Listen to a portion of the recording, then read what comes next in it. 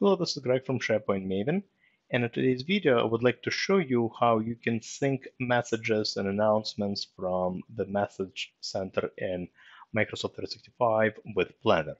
Let me explain to you what I'm talking about. This video probably just makes sense for those of you who are admins, Office 365 admins. And the reason for that is I'm sure if you're an Office 365 admin, have a global role within your organization, you're probably used to getting all these different emails from Microsoft every time there is a new feature released. You probably receive these emails daily. And anytime there is an update, there is some sort of feature announcement, improvement being made to any of the applications, you get an email. And it's quite frequent. And all of those messages also accumulated in the message center, accessible from Microsoft 365. And in some cases, it just might be beneficial to kind of follow up on specific feature. Maybe you want to do a bit of testing in your environment to make sure it's not really going to affect you. Or maybe you want to, roll out some sort of training to educate everyone about, a particular feature that's been released on, one of the applications like SharePoint, Teams, etc. So what you can do, and it's pretty much a feature that's available out of the box, you can sync it with Planner, all right? A Planner, of course, is the task management tool that we have in Microsoft 365. And the reason why it might make sense to sync it with Planner is because on Planner, right, it's a task management tool, so you can assign it to different people.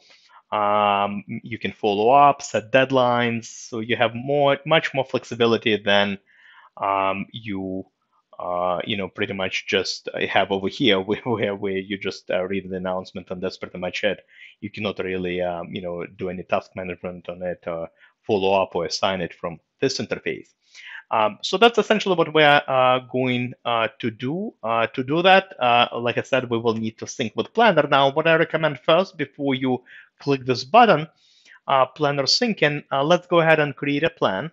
All right, so I'm going to head over to Planner. And you need a plan, all right? You need a plan to exist.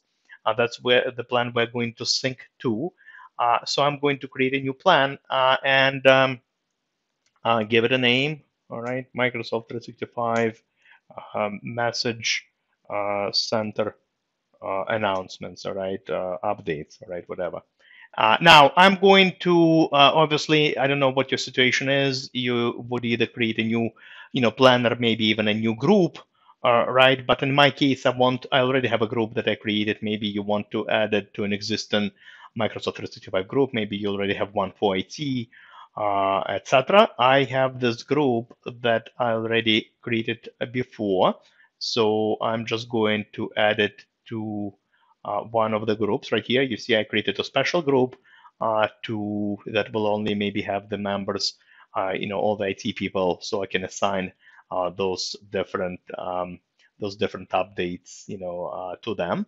All right, so I'm creating a plan. Again, in your situation, maybe it's a brand new group. Maybe you are going to add it to an existing group, like I just did.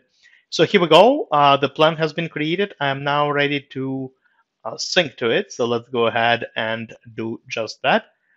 So we'll click the planner syncing, and you just pretty much follow the prompts, right? Follow the wizard, and you search for a plan right here. it was the plan I just created, but obviously you can type it in and see if it comes up. Here we go. Here's my plan, and it's asking me which bucket I want to put it in. In my case, let's keep it simple, but let's say you create a few buckets. Maybe the one that says synced from Microsoft 365 Admin Center. Maybe another bucket, of I don't know, tasks in progress. Whatever the buckets are in your situation. So in my case, I only have one bucket. All right, or you can create a new one, right on the fly, and hit next. All right, and then it's going to ask you what it is. There are a few settings you can configure here. Do we want to sync all updates or just major ones, kind of major announcements? Let's go for all updates, and then which categories, all right, we want to sync.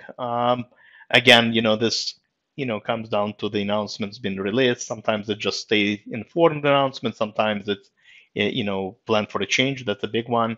Again, let's just sync it all.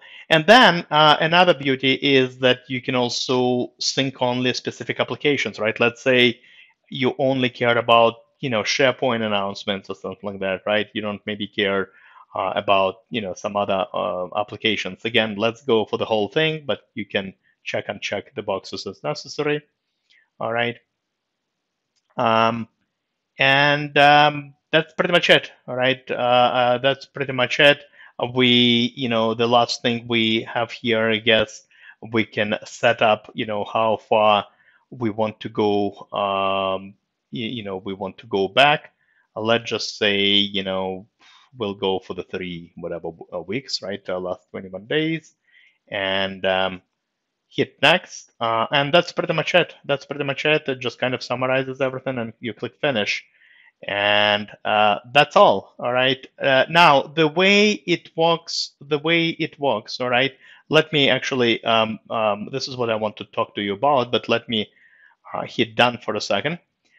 So let's go. I think it might take a while for it to be synced. Let's see. Oh, here we go. No, it did not. It's pretty much instant. Look at this. This is it.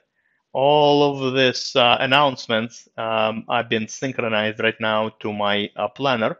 And if I click on this, you see it kind of nicely, populates all the information, the title, the body, right? And if there are any particular attachments. And of course, because now it's on planner, right, I can organize it and say, all right, this one is in progress, and I want to assign it, to different members of my team. I can move this task to a different bucket if I want to create a new bucket, etc. Let me show you something else. All right. If I click, so we just set up the sync. If I click on planner syncing, so the way it works is that you always have to manually sync. All right. So I just synced it today. Let's say, obviously over the next few weeks, Microsoft will release a bunch of new announcements. I will need to come here and press this sync button to sync again, all right, and bring in all the latest announcements, all right. If I want the automatic syncing, all right, if I want automatic syncing, I will need to create a Power Automate workflow, and it's as easy as just pressing this button, all right, and then it's all out of the box, all right. You don't even need to go to Power Automate workflow. You just specify, answer the questions when you want to start and how frequently you want to for this workflow to run. Maybe I want to check every day, every 5 days, whatever, and then it, create the workflow.